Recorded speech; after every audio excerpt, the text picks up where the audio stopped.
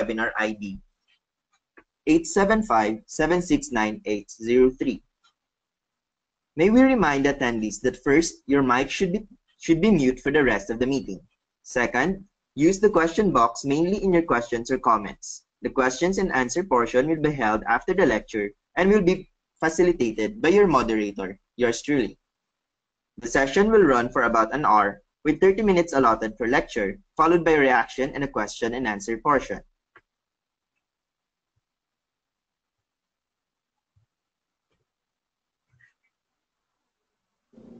May we also remind all the participants that for you to receive your certificates, you must be able to fill out the following.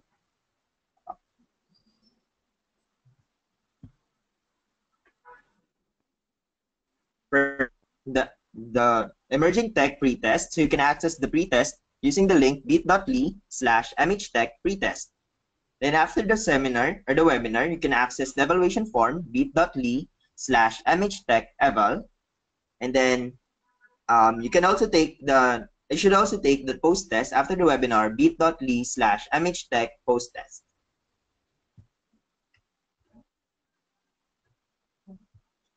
For questions or problems, you can use the chat box at the right side of your screen, or you can also message me if you have questions.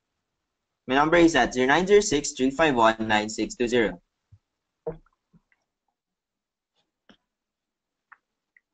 So our topic for today is about emerging technologies for mental health, the strengths and pitfalls of using technologies for mental health. In this webinar, Dr. Del Castillo will update us on the current and emerging technologies addressing mental health problems in terms of awareness, wellness, diagnosis, assessment, and treatments. He will also discuss to us the benefits, challenges, and ethical considerations of using these technologies for mental health. And lastly, to encourage tech startups, psychologists, psychiatrists, advocates to think of technologies for mental health. Our guest speaker for tonight, Dr. Ronald Del Castillo is an associate professor of health policy and administration, and as well as clinical psychology and behavioral sciences at UP Manila. He has a doctorate degree in clinical psychology from a joint program between Palo Alto University and Stanford University School of Medicine. He completed his clinical residency at Harvard Medical School and a postdoctoral fellowship at Tufts University. Dr. Del Castillo also holds a Master in Public Health from the University of California, Los Angeles. He is the principal investigator of a national study on mental health among university students and the project leader of another national study on non-communicable diseases and primary care. He is originally from Iloilo, and after 24 years in the US, Dr. Del Castillo returned to the Philippines through the UP's Balik PhD program. Ladies and gentlemen, let's all welcome Dr. Ronald Del Castillo. Hello, Dr. Ronald. Hello. I hope there, you can hear me. Yes, Doc. Loud and clear. Okay. All right. Yes. Thank you. Okay. Yes, Doc. So I'm shifting now the presentation, Doc, to your laptop. Wait. Okay. I'll make you the presentation presenter for tonight. Okay. Thank you. Questions, and then later, Dr. Castillo, after the webinar, we'll try to answer your questions. Hey, sorry. Hold on. Yes, sir. It's okay, sir. All right. Can you do that again? I'm sorry. All right. Sir.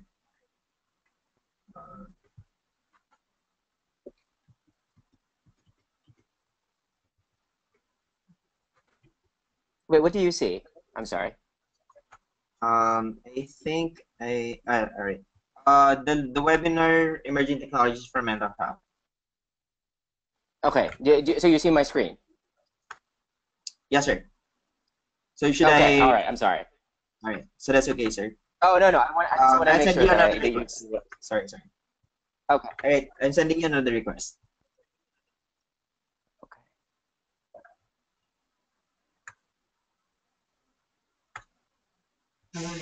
Okay. How's that? I can see your screen, sir. Ayun. Alright. I'm able to see your, ano na po, your presentation. Okay, all right, thank you. All right, Thank you, Dr. shall I Ronald get Del Castillo. started? Yes, sir. Thank you. Okay, all right. Hello, good evening, everybody.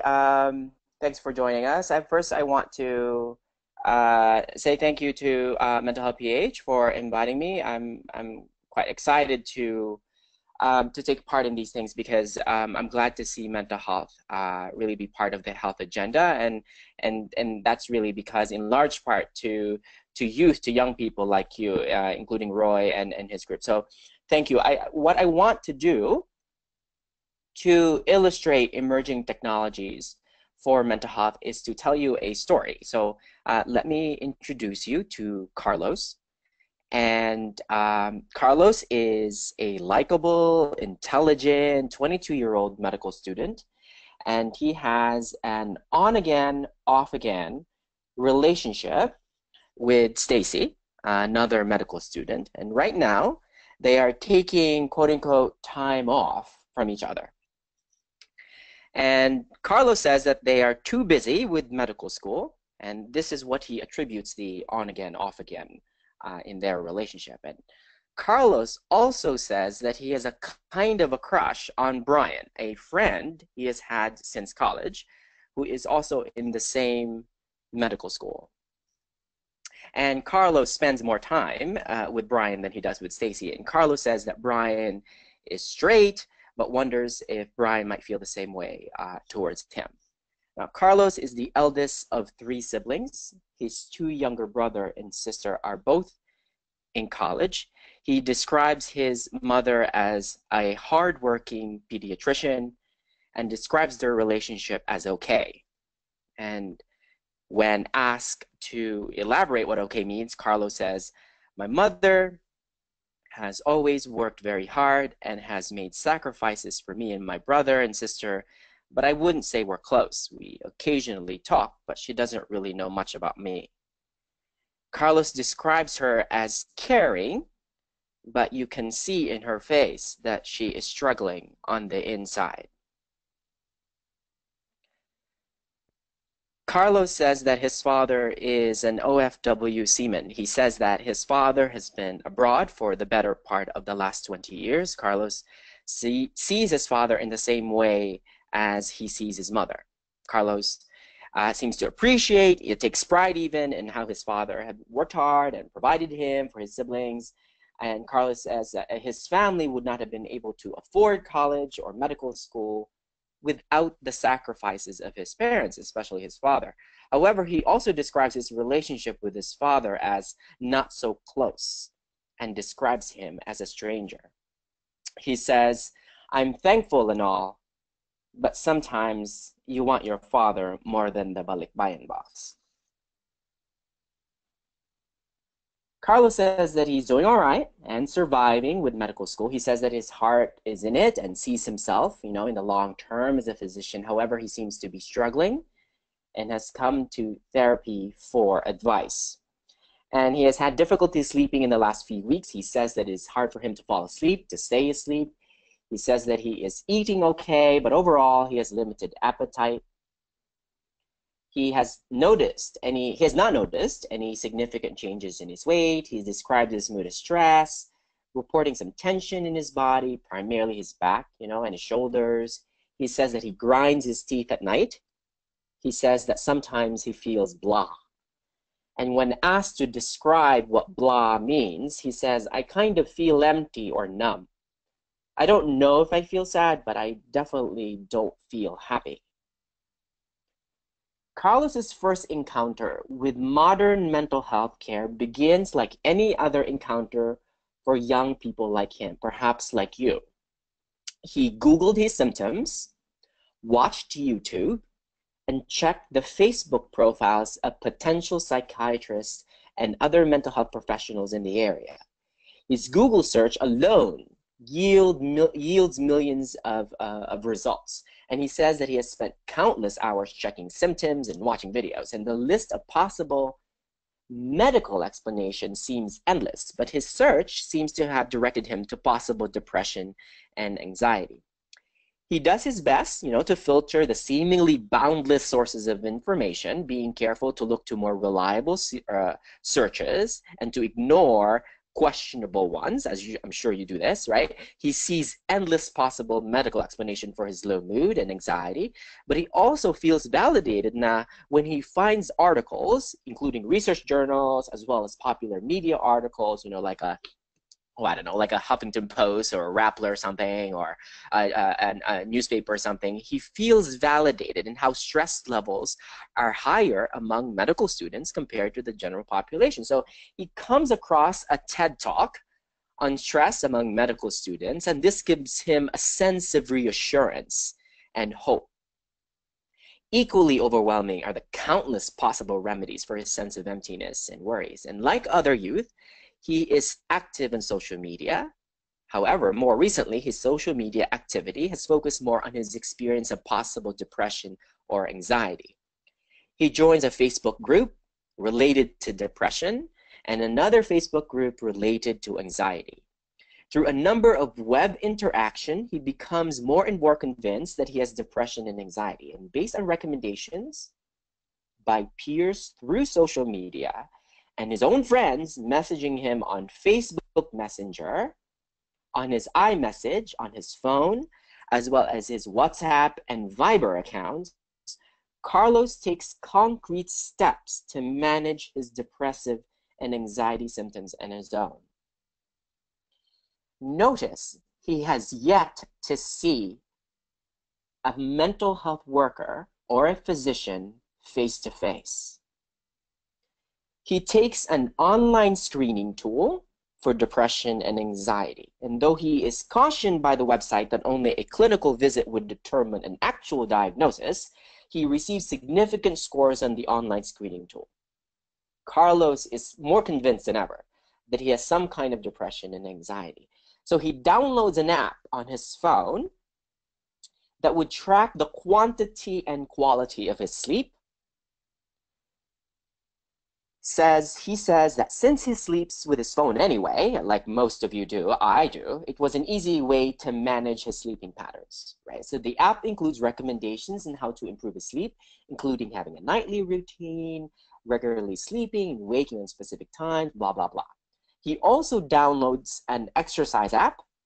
Carlos says that he does not have time to go to the gym because of medical school, so he doesn't have time, and also gym memberships are expensive anyway. So he downloads an app that has pictures as well as videos of exercises he can do at home. Right? The app allows him to track his desired workout goals. He also downloads a meditation app. He's new to meditation, and the app has simple audio instructions with which he can build his meditation practice. So he uses the app in the morning and starts with 3 minutes, then he builds to 5 minutes, and he says now that he can do 10 minutes a day. He says he wishes to meditate for up to 30 minutes a day. All the apps Carlos has downloaded onto his phone are free, and all these apps are in sync with his Fitbit. 3 months since he downloaded these apps, he reports that his symptoms seems to be improving. However, he wonders he might be appropriate for a psychiatric medication. So naturally, what does he do? He Googles it. He watches YouTube videos on the benefits and risks of psychotropic medication. He asks peers on Facebook about their experience of taking medication. He makes an appointment to see the physician at the University Health Service. He logs on to the online patient portal, sets up an appointment, and writes a brief description of his concerns. This message will be seen by the charge nurse and the physician on duty. He receives an automatic reply, "Thank you for your message. If this is an emergency, please call the emergency service or go to the nearest ER, blah, blah." And just before his appointment to the health service, he gets an email from the University Health Service instructing him to complete an online interactive depression and anxiety self-assessment tool through the online patient portal. The results will be shared with the physician, nurse, and Carlos. And the email also includes links to various carefully vetted websites on mental health. The online self-assessment tool also allows Carlos to include attachments, just like any other email. So Carlos opens up the apps he has downloaded, the apps on sleep, on exercise, and on meditation. And since then, he has also downloaded apps on eating habits and a self-assessment tool that tracks his overall symptoms. He downloads all the progress reports from these apps and sends them as attachments to the physician and nurse. He also sends a copy of a video from his Instagram feed. He wonders if the physician or nurse of Instagram, why? Well, he has the name and the address and the phone number of their profiles anyway on the health service websites. But since that's too much work, he decides to download the video from his own Instagram and includes that as an attachment. Now, why include a video? The video was taken by a friend during an impromptu party by his classmates. They had just finished their last medical school exam for the first semester, and everyone was in a very happy mood, celebratory mood. However, as shown in the video, which is what Carlos is trying to share, his facial expression is visibly different from other people, from his peers. So his face seems sullen. He appears quiet and by himself. He looks alone, even though he's surrounded by friends and classmates. He decides to share this video to show the physician how different he seems to have become over these months. 2 weeks later, he has an appointment at the health service. He goes to that appointment. He has a face-to-face meeting. That face-to-face meeting is the first encounter he has with the traditional healthcare system since he first began to look at his symptoms on Google almost 8 months earlier. Now, what I have just sort of told you is barely a scratch on the surface of this new frontier that technology has opened up for mental health support. Smartphones, tablets, social media, websites, and other emerging technologies have really upended the traditional model of mental health care. And these emerging technologies not only have upended in the ways in which we conduct intervention, such as therapy or medication, but have also upended the ways in which we do education or training, as well as research related to mental health. So as you all very well know, technology these days is always evolving. In fact, by the time I'm done talking in 20 minutes, someone somewhere has already developed something else new. But one thing is clear, the pace of technology development far outpaces the pace of the scientific community's ability to investigate the efficacy, cost-effectiveness, and safety of these emerging technologies. So an important question for us to consider, I think, is where has the significant impact been of emerging technologies in mental health? On health outcomes or on healthcare delivery? The emerging technologies in mental health might fall into several categories, and the categories that I'm going to describe to you is basically what is the objective of the technology itself.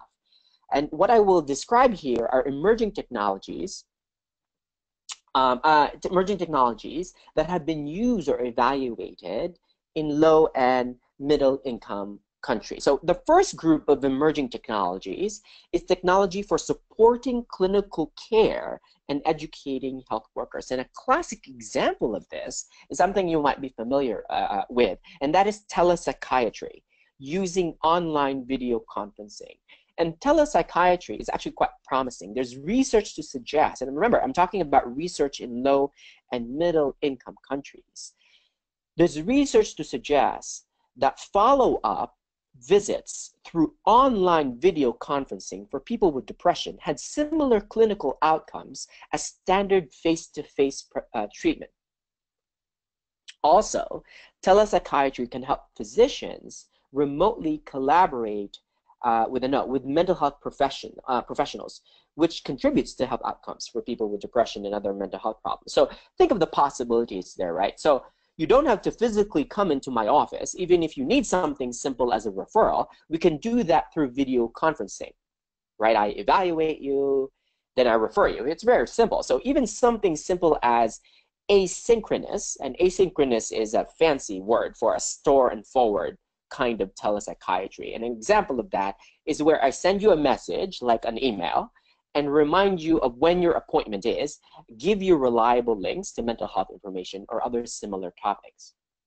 So when asynchronous telepsychiatry supplements primary care visits, it has shown to be effective in reducing depression symptoms as well as other mental health concerns. Now, the question, of course, naturally for us, especially here in the Philippines, is how is telepsychiatry realistic in low and middle income countries? It turns out, the bad news, my friends, is it's not really realistic. It's promising, but still has a very long way to go. Why? Because you still need a mental health professional to be on the other end of the video conferencing call.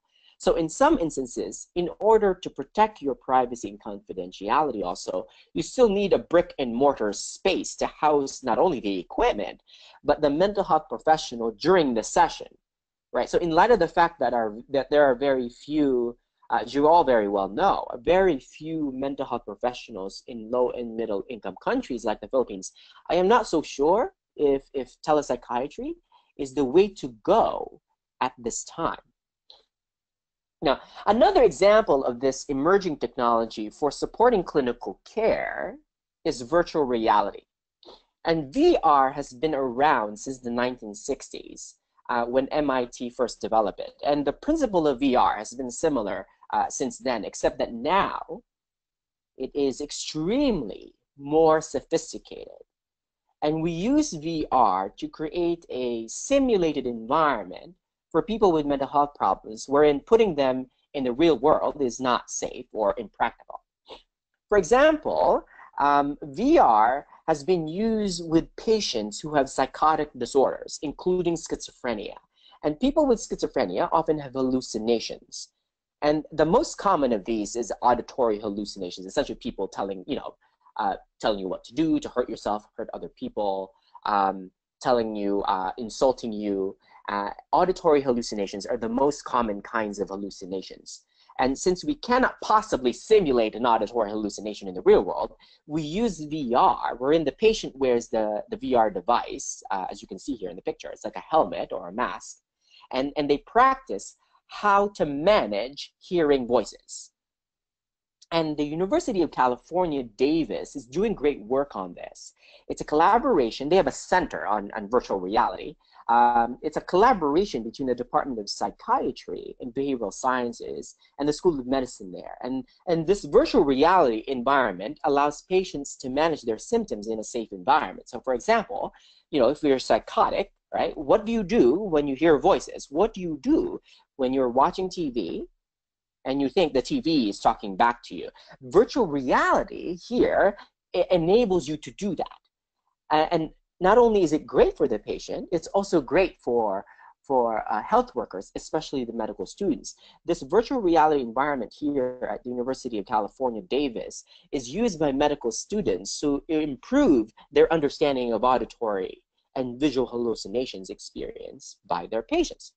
And VR actually has been used to manage other kinds of mental health issues, including PTSD, phobia, social anxiety, and many other kinds of mental health problems. So, for instance, virtual reality has been quite effective among veterans, at least in the US, because the Veterans Affairs Administration in the US used virtual reality for some of their mental health treatment for PTSD among soldiers, especially after they've gotten back from the battlefield. So obviously, we cannot simulate a battlefield, right? It's neither practical nor safe.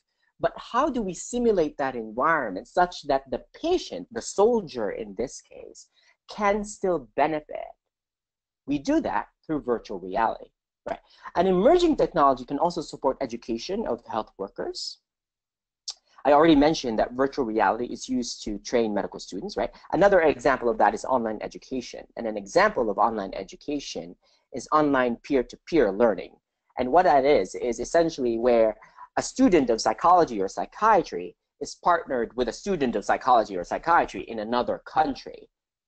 And another example of online education is self-directed online education. Instead of sort of our usual seminar workshop, right, where we come in a really cold conference room all day, right?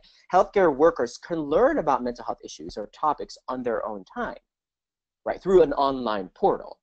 Now, the biggest challenge for these kinds of online-based education, as you might imagine, like here in the Philippines, is the demand for strong internet connection, which, as you know, especially in the Philippines, is either very lacking or quite expensive.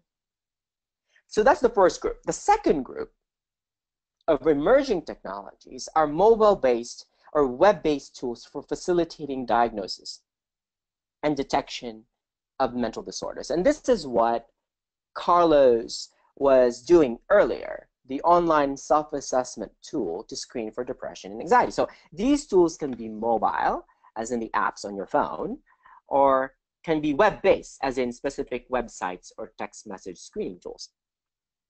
Now, they have been shown to be effective in diagnosing depression and other common mental health problems, and actually just as effective as face-to-face clinical encounters. So the great advantage of these mobile and web-based tools, as you might imagine, is not only are they simple to use, but also enable us to reach geographically isolated and disadvantaged areas without having to use a mental health expert, right? We can use a non-medical health worker to do the screening for us, right? That's the second group, the mobile and web-based. The third group, the last group I want to mention, is the group of technologies promoting treatment adherence and support recovery. And we can do this through text messaging and online programs, right? So an example of this is there has been randomized clinical trials where text messaging support, as well as telephone support, actually, improved medication adherence, prevented relapse, and improved social functioning, and promoted attendance of clinical appointments. And these kinds of text messaging and telephone support have also shown to reduce depression and burden among family members or carers, you know, their loved ones, right? And it's something as simple as an automated text message telling you what time your appointment is, all right, or reminding you when your appointment is, reminding you of taking your medication, right? It's almost like a behavioral reinforcement, right? Another example of this kind of emerging technology is online programs. But this case, so for example, you see me for therapy today, but then I'm not able to see you for another 2 or 3 weeks because of already scheduled travels, right? So what can you do to manage your symptoms between now and our next therapy session, which is going to be 2 or 3 weeks from now? I can recommend online-based programs where you can self-monitor your mood and where you can do cognitive behavioral therapy exercises. And you can go beyond that as well. You can sort of, just like Carlos did earlier, you can sort of get together the progress reports of your online based program exercises, and then you could send them to me, and I could remotely evaluate your progress without having to come to the office. And so just like text messaging and telephone support, online-based programs have been shown to be effective for improving treatment adherence, for staying in care, for reducing symptoms, and for promoting overall mental well-being. These are just some of the examples of emerging technologies in mental health. And we can see the advantages already, right? And I just want to cover some of these. One, of course, is convenience. Right? Treatment can take place anytime, anywhere, at home, in the middle of the night, on a bus, on your way to work, in a jeepney, it doesn't matter. It may be ideal for those who have trouble with in-person appointments. Another is anonymity, right? Patients can seek treatment without involving other people, right? An introduction to care. Technology may be a first good step for those who have avoided mental health care, right? For some people, it's too much. It's too threatening, right? It's impractical, either because I'm too far from you, or it's too threatening. I'm not emotionally, cognitively ready yet to go to the office face-to-face. However, I might be ready to do a virtual therapy. So it's a great way to introduce people to the mental health care system. It could lower costs. Some apps are free. Many apps are actually free and cost less, for sure, than traditional care. Another is we can serve more people, I mentioned earlier, right? Geographically isolated and disadvantaged areas, right? And we could also serve more people, especially in times of sudden need, right? Like a disaster, right? Or a terror attack, for instance. Another is interest. This is technology is very appealing to some groups in our communities, especially young people. Right? You might be more interested in doing therapy and might be more open to it if it's video conferencing as opposed to coming to my office. Another, I mentioned earlier, 24-hour service, right? That's part of the convenience. Another is consistency, right? No two therapists are alike. Right? The treatment might be somewhat the same, but the delivery of that treatment is different because each therapist or psychiatrist or psychologist or whoever is different because they're a different person. However, technology can sort of cut that because technology can offer the same treatment program to all users.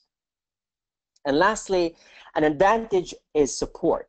It can complement traditional therapy by extending an in-person session, reinforcing new skills, and providing support and monitoring. This is what I mentioned earlier about online or web-based programs while I'm away, right? While I'm traveling, you can go to that link and monitor your progress. Now, however, these emerging technologies raise several concerns. I already mentioned earlier, right? The pace of developing these technologies far outpaces the scientific community's ability, right, to really evaluate their effectiveness. So here are some of the issues. One, of course, is effectiveness, right? The biggest concern with these emerging technologies is obtaining the scientific evidence that they work and that they work as well. This is very important.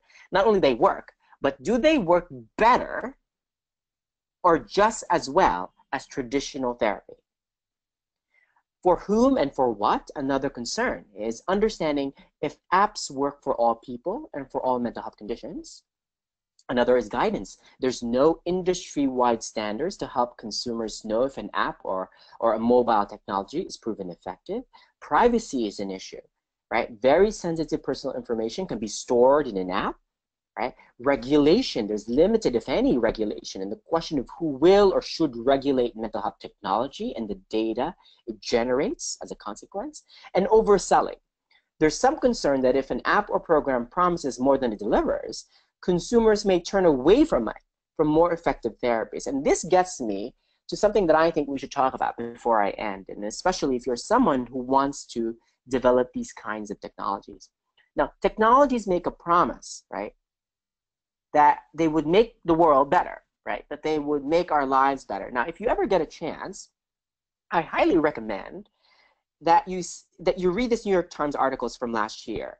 It's by Alison Arif, and it's called Solving All the Wrong Problems. And here are some of the apps and digital services she wonders about.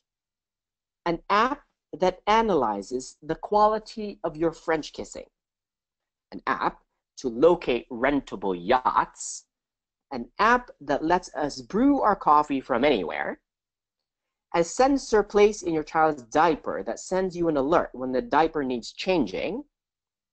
An app that imparts wisdom. That must be one hell of an app.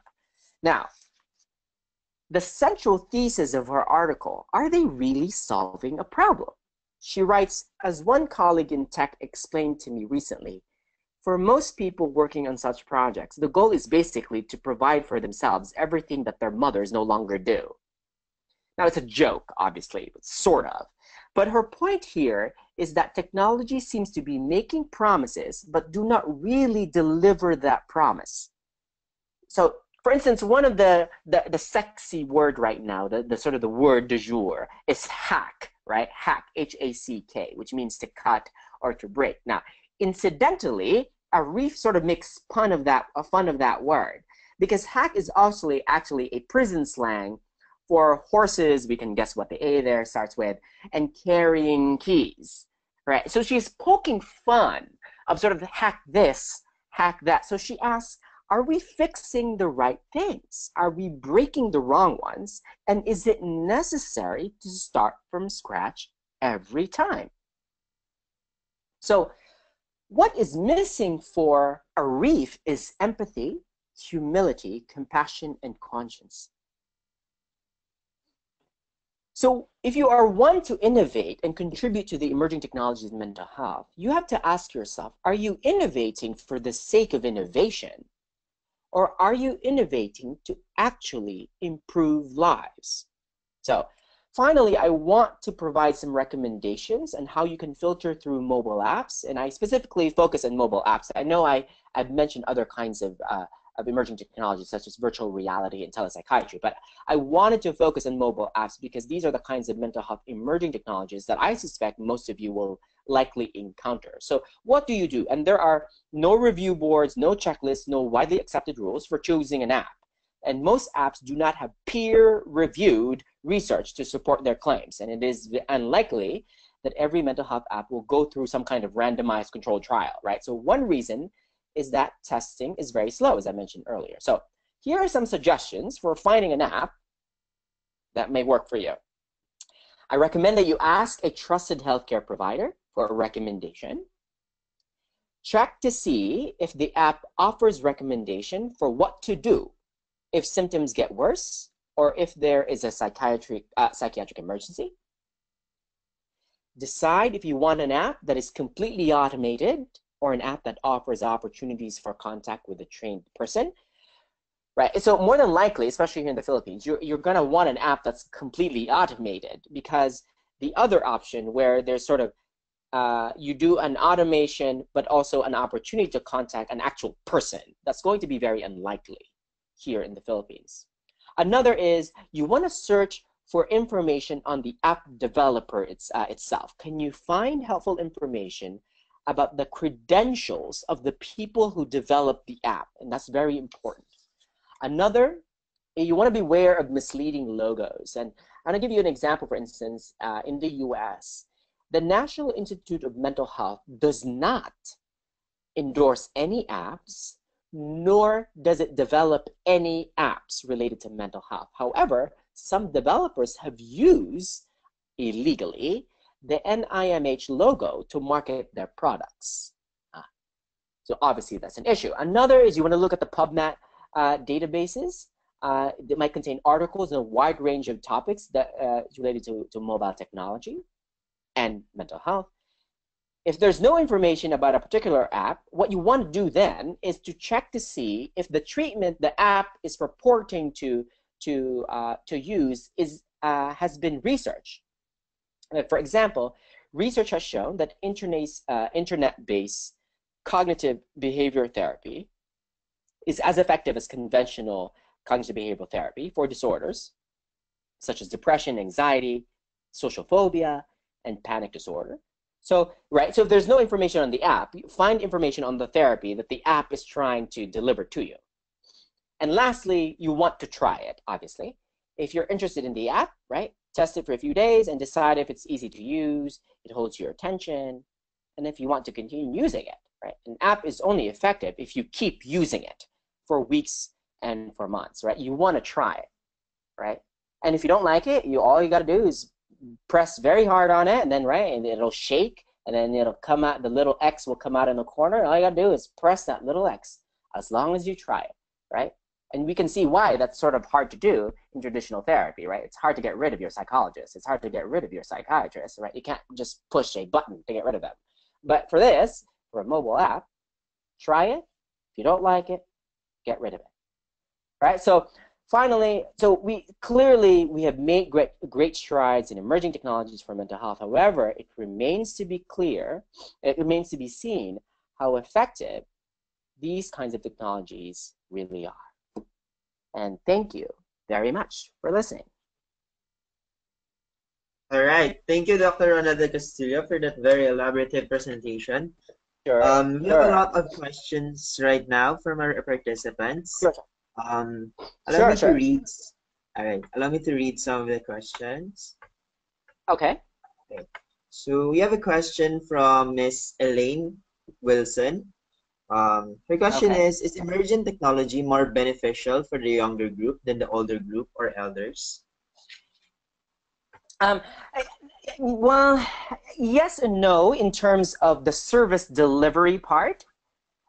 Potentially in terms of the health outcomes, I'm not so sure. But the delivery part, yes. I mean, that makes sense, right? Because young people are just more tech savvy, so I can see why. But the issue there is not because of the technology. The issue there is because older people just haven't learned. So if you teach them, I'm sure they're going to learn in the same way that young people learned how to use Facebook or Instagram or whatever. For young people, yeah. So there would be a difference, but the difference is in the service delivery, not necessarily on the health outcome. All right. I hope that answered your question, Miss Elaine. So we have another question, sir. I'll call in Mr. Raymond John Ang. Sure, sure. All right. Mr. Raymond, right.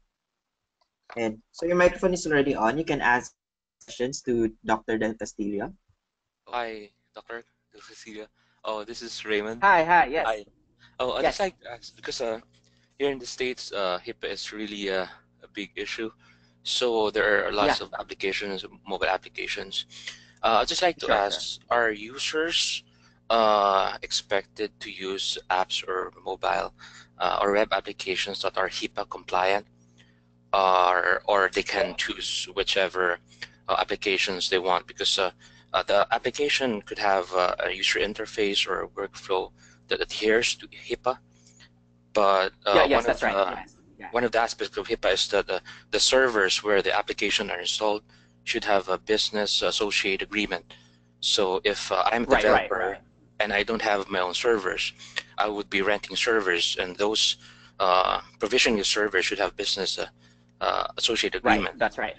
So how can users? Exactly. That's a good point. That's a good point. Yes. So yes, if you're using the technology, right, whether it be online based, whether web based, like the online portal that I was describing earlier, of course, yes, you have to be compliant with any existing rules and regulations, especially with regards to privacy and confidentiality, because the issue of privacy and confidentiality doesn't change. It's just that your delivery of the healthcare service changes, right? So regardless of the delivery, you still have to be compliant. But remember, when I'm talking about mobile technology, especially the apps, the developers would argue that they're not delivering a kind of healthcare service, right? They're delivering something, but they wouldn't call it a healthcare service, and therefore they are not necessarily required, for better or for worse, they're not required to follow certain kinds of rules and regulations, right? So for instance, if I say that, oh, this is an app that is about meditation, it's an app about tracking your depression symptoms, I would be doubtful if they're required to follow certain kinds of rules and regulations regarding privacy and confidentiality, because that's not what they're doing.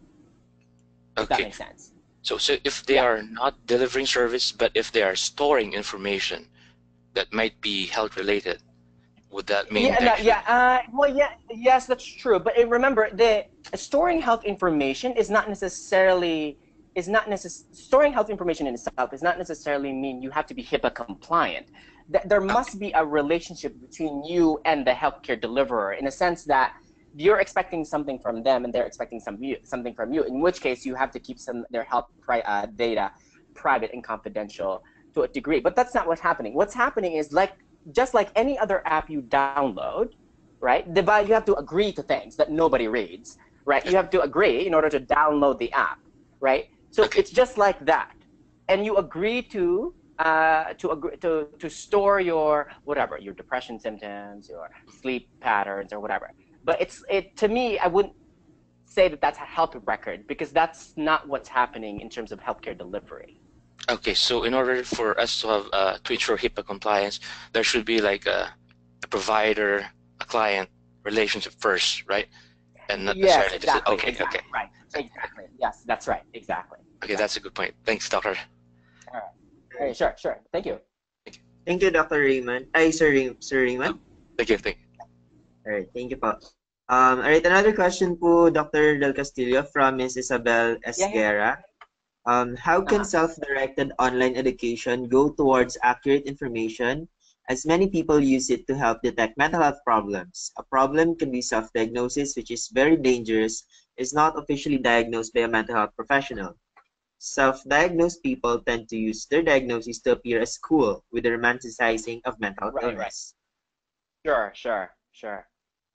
I agree with you, and that's part of the, that's really part of the challenge of these kinds of emerging technologies, because it makes information so accessible that you sort of end up self-diagnosing yourself, right? Sort of Yes. checking your symptoms. And that's not true for mental health. That's not only true for mental health, that's true for any kind of illness that we're sort of suspicious about, right? Oh, is this, is this cancer? Is this whatever? Like, we end up sort of freaking out and trying to figure out what it is that we have, right? And then that's true for mental health as well. However, I think there's no easy answer to that, because information is so available so quickly and it's so accessible that I have a hard time imagining how to stop people from from not diagnosing themselves, right? At the end of the day, if you want an actual treatment, right? If you want like an actual medication or a therapy session, then for sure you're going to need to actually be diagnosed by an actual person, or at least a person and then a reliable source of technology, right? If you self-diagnose, that's probably just sort of maybe for your own benefit, which is fine. That might get you some comfort. But in the long term, that's not going to be sufficient, to really manage whatever it is you're going through. All right. So although we have online self-directed education, or we can check information online, we should still always consult or have yourself diagnosed with a professional. Yes, absolutely. Right. Yes. Good. I think we can still accommodate 2 more questions, Doc, if that's okay with you. Yeah. Sure. I Right. have my wine. It's all good. You have your wine. So here's another question from Dr. Eve Catalbas, classmate of mine in MS Health Informatics. Question is, how do you think we can encourage mental health practitioners to embrace these new technologies? Patients may be more ready than the practitioners, and that still causes a supply-demand imbalance. Sure.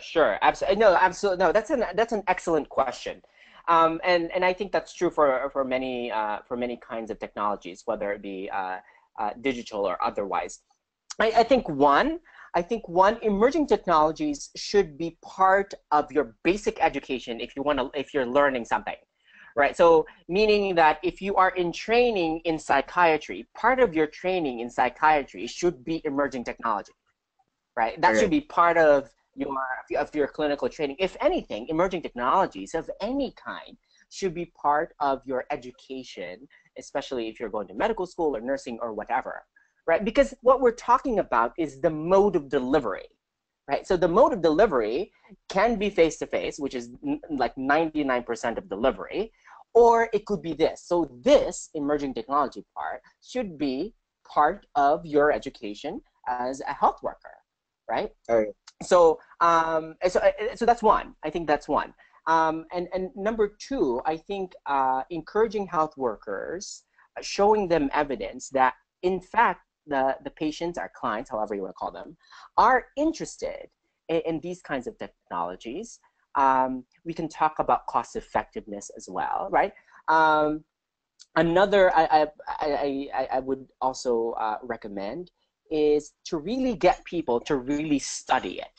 Right. I know this is exciting because it's digital, it's technology, it's exciting, it's we're all very tech savvy and all that. But at the end of the day, nobody really knows if they work, right? Yeah. Nobody does. And so I think another way to really another way to excite people is to get them to do research in these kinds of things. So I imagine that our young people today who are in med school are in fact very excited to deliver these kinds of things. So use that enthusiasm and channel that through research, not only through clinical care.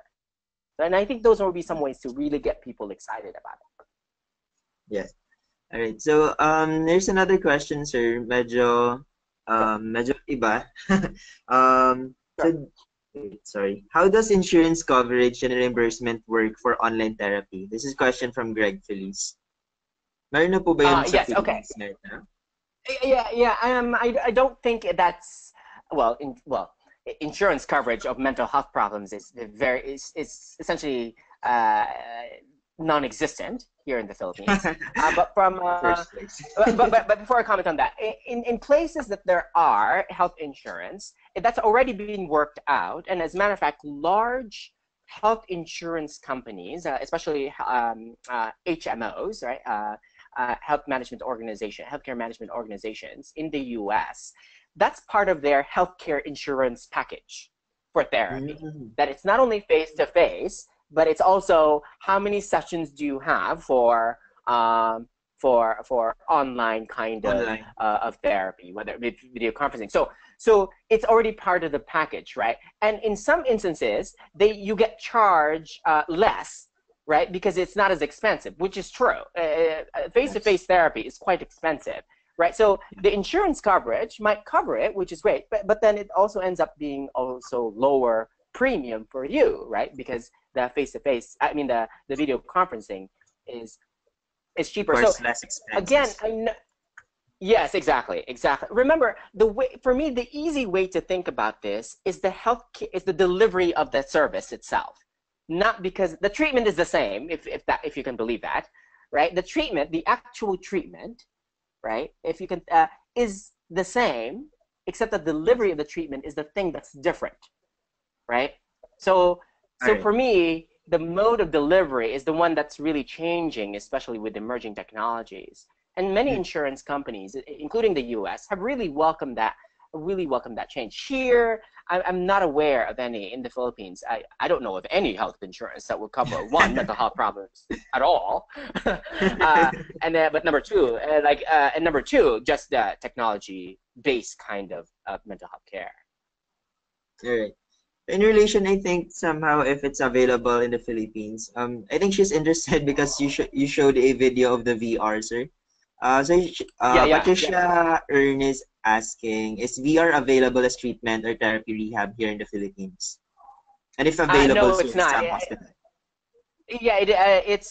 I'm not aware of any here, any kind of VR. Of any kind, whether it be mental health or otherwise. I'm personally not. I'm sure I'm someone some of the attendees might be able to enlighten us, but I'm not aware of any. The picture that I showed you actually is from in the UK, where they do these kinds of things. That was actually a screenshot of a woman there. She's wearing the VR technology, and what she's seeing, I didn't show this to you, but what she's seeing is she has social phobia, especially in public transportation. So what she's looking at is she's in a train with a bunch of people, and she imagines being stared at. So what do you do, right? So that's how we're simulating her anxiety, right, and helping her then to manage her social phobia. Very interesting. I hope magkakaroon na rin tayo ng VR dito sa Philippines soon. Yes. But remember, one of the things that, if I can just say, one last thing is, remember that what's different is the delivery, not the actual treatment. So what we need, if the message here is, what we need is the treatment. We first need the treatment before we can deliver it, right? So to my knowledge, not many people know how to do cognitive behavioral therapy or any other kind of therapy, right? So we need to train people first. We need a health worker first, and then we can think about how to deliver it. How to deliver it. Right? Or else then we have nothing to deliver. We have nothing to deliver. Yeah, it's exactly. Yes. Right. So, are you aware of this issue Miss Caitlin Keith Shera raised to Dr. Del Castillo? Why do you think the NCMH does not agree with app-based mental health care services? Would you like to comment on that, po? I think it's because, well, not to put blame on it. I think it's because of, I don't think they're not interested. I do think that it's hard to be interested in something like that when you have other problems. You know what I mean? Like, the National Center has other issues that it needs to be preoccupied with, right? There's too many people in there. Right? There's not enough workers, right? There's not enough resources to meet basic needs, right? So for me, the message, one of the important messages for us tonight, I hope, is that these emerging technologies work. But remember, they work in many environments and communities because their basic needs have already been met, right? So it's exciting to have virtual reality because we've met the basic needs. Now we can do the exciting stuff, right? The virtual reality or whatever. Right? But that's hard to do if you don't have the basic stuff to begin with, right? And I think the National Center is struggling there for a lot of reasons, not to be blamed to the National Center, right? There's just not, That's it's not allotted the budget and all of that stuff, the basic stuff, right? If we can get taken care of that, then maybe they might be open to more advanced technologies of delivering mental health services. Yes. Also, I hope after this webinar, we could encourage people all over the world, or first in the Philippines, to think of technologies that could help for mental health, so that somehow we can propose it to the NCMH or get funding from DOH and other. Yes. Sir, last two questions. Mr. Michael Apas, is there any telehealth law in the Philippines? I got disconnected in the middle of discussion. Telehealth law. Oh, that's a good question. You know, to be honest, I don't know. There's no telehealth. There's no mental health specific telehealth call. Right? Yes. If there's no telehealth call, they can't possibly have mental health specific to telehealth. So, I honestly, I'm not aware of any. Are you? I don't know. All right, so I think I can answer the questions in as MS Health Informatics. As far as I know, hindi pa po napasa yung bill for the telehealth law. Yes. So nasa telehealth bill pa lang po. Right. There are two versions of the telehealth law or bill, pero hanggang bill pa lang po siya. So wala pa pong telehealth law. Yes, that's right. That's right. I thought so. That's right. I think just to cap this evening, sir, one last question from Mr. Glenn Picoro. Sure. Does the apps that can use for certain purposes is locally developed, and if not, there will be an issue about culturally related compatible to the Philippines?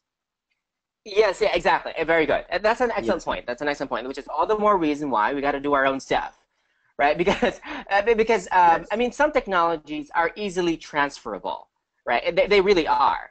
They are easily transferable. But remember, because much of these mobile apps in particular have not really been tested in terms of evaluated in terms of their effectiveness, right? That gives us an opportunity to really test their effectiveness here in our culture, right? And so, but remember, I cannot emphasize this enough. You cannot really test how something, whether or not something is effective locally, right, in terms of especially mobile apps, right, unless you have a basic understanding of how mental health stuff works locally, right? So you can't just be developing like, a list of for instance, if you want like a technology, a mobile app to test for screening for depression, right? That seems pretty straightforward, right? That seems pretty, right. We develop an app, locally adapt it, maybe we'll translate it, blah, blah, blah. That seems exciting, but that's assuming that depression in the Philippines is the same as depression in the West. And research shows that it's not. It looks different here in many, not only in the Philippines, but in many other parts of the world, which means that your mobile app must be specific to our kind of depression. Right? Before you can make a list, you need to first define what depression is for us. Depression is in the Philippines. And I think that's where, and I think that's where we need to first start before we get sort of too excited about what depression is in a phone. All right, see.